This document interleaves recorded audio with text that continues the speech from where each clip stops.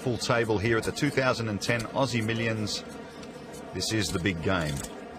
Buy-in cost you somewhere anywhere between $100,000 and $250,000. And the action is on Andrew Feldman from the UK. Andrew, a very tidy player, but he's been pretty quiet so far. Not now, though. Under the gun, he makes it 2,100 to go. Well, he's got 9-10 of hearts, an interesting hand, suited connector. And there is our Hungarian billionaire, Sandor, in the action. He's picked up 9-jack offsuit. Sandor feels lucky. What about Massa? Well, Massa's picked up pocket eights here. Could potentially raise. No, he just makes the call, playing a bit carefully. Gus gets out of the way, around to Tom Dwan, who, as you can see by the amount of chips in front of him, is having a very, very good day. And that has inspired him to make the call with just a 5-3 offsuit. So 4 to the flop, and here it comes.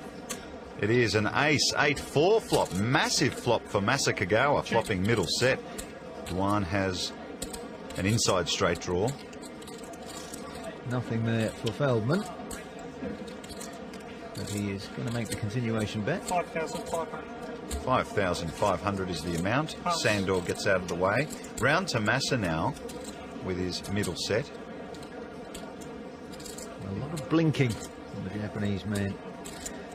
I wonder whether the expert players will be picking up on that. So he's sitting with him for quite a while. He decides not to raise. He's just going to call here, trapping. Now, is that pricing Tom Dwan in? Well, with that many chips in front of you, like you mentioned earlier, you know, sometimes you can speculate with risky hands, and it looks like that's what he's doing. And he's reaching for chips, so he's not going anywhere. He makes the call, and we go to the turn. And the turn is a 2 of spades, so Tom Dwan's speculation has paid off. And he checks. Check. And Feldman checks as well, so it's over to Massa now, who at the flop was such a favourite, and now could be betting into, well, a storm, really. Yeah, he's going to need the board to pair. We know he's not going to get Tom Dwan off this hand. Tom at the moment has the nuts. 11,000. He bets 11,000. Now it's over to Durr.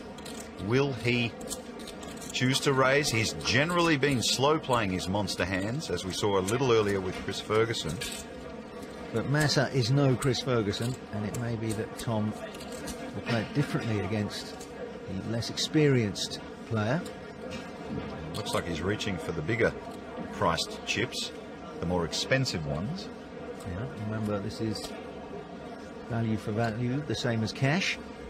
So it's like he's taking a big wad out of his wallet. And he makes a very big raise. Andrew Feldman gets out of the way, and the action is back over to Massa. It's a tough spot, really.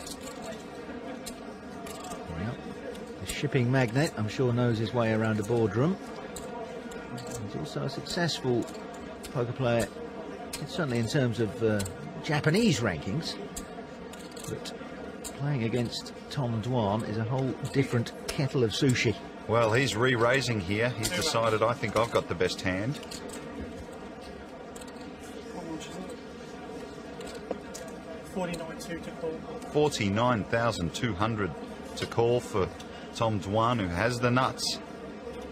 He's decided not to slow play this hand, and it looks as though it's paid off at this point. Massa still has outs to the river. So Tom Dwan's going to be putting him either on a set or ace-king here. A big, big ace anyway. Well, he's made an incredible call at the flop, and it has paid off. Right now, he's just trying to figure out how to get the most chips out of Massa. Massa still has a lot of outs. But right now, Durr is in the best position possible. Okay, call. And he makes a call, so choosing not to re-raise Massa right there. Massa still has a lot of money left in front of him. So Massa looking for a repeat. And the river is a king of hearts, so Tom Dwan has the nuts. And if Tom Dwan was putting him on ace-king, he checks! Wow, that is very courageous and gutsy poker from Tom Dwan. Checking there, risking a possible check from Massa behind him and not getting paid off on the river. And look at that, it's paid off. Massa picks up $100,000 in one chip and bets 70 of it. Yeah, even though he'll get some change back from that plaque that's gone in, he's more or less committing himself.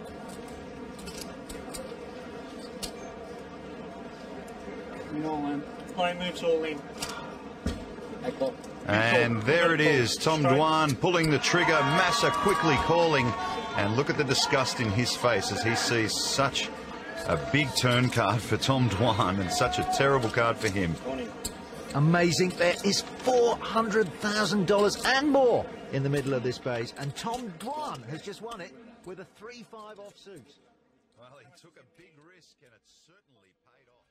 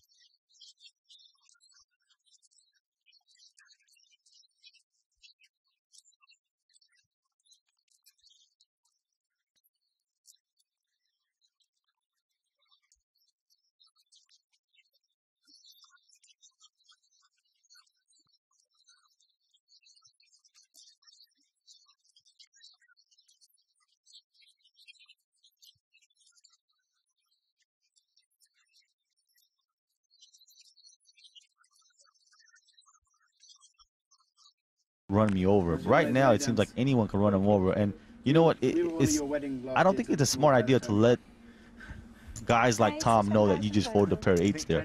You know, if you're gonna decide on a hand like that, you know, make it quick. You know, Right. you know, don't let them know that you're weak. Don't let them know that you're capable of folding. You know, 8s or better here. I mean, 8s or 9s in that spot. For me. Yeah, he looks like he's about 2 feet high right now, Rolling the Wolf. I mean, he's, you know, he's not standing tall. It's a tough spot against her, against anybody else you could Trying to help fold. you out, too. Anyway, oh my gosh. Dwan's raised this pot with Queen 7. Devilfish has him dominated. And look at this flop. If Devilfish does not play this hand safe, he's gonna be in a lot of trouble because it's hard to give Dur, you know, respect for any hand here. I mean, a King Queen seems so strong against Dur's range, but like, you know, my style here is just to check call. If they have a 7, you lose minimum. If he doesn't, you know, you get him to bluff. That flop will put you on 7 king when you're raised. How much? 13. Devilfish is giving some information away by saying, you know, I put you on a 7 when you raise pre-flop. Basically telling Tom that I don't have a 7. All right. I mean, Raise. right now he's 19. overplaying it, which is gonna be he's gonna trap himself. Right. Wow. Is Devilfish going to go out first in another heat? Well, you know what, Devilfish is the type of player that can check raise here as an information raise, so he might say if Tom moves all in, he's capable of folding here too. So. Cool. Oh, Wow. interesting. This is danger for the fish.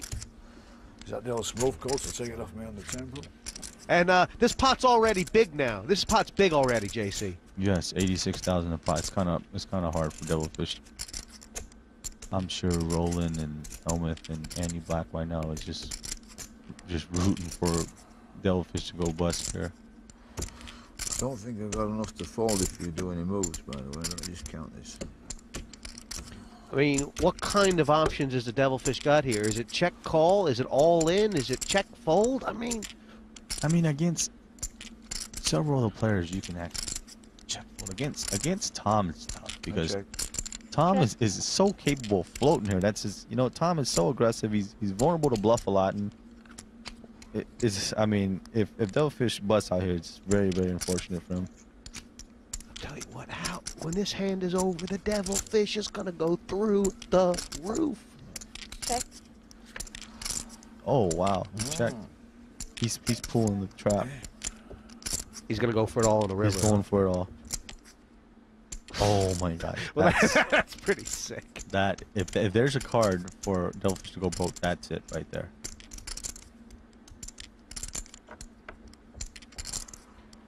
If Devilfish doesn't go broke here, it'll be a victory for him at this stage, right? Yes, yes.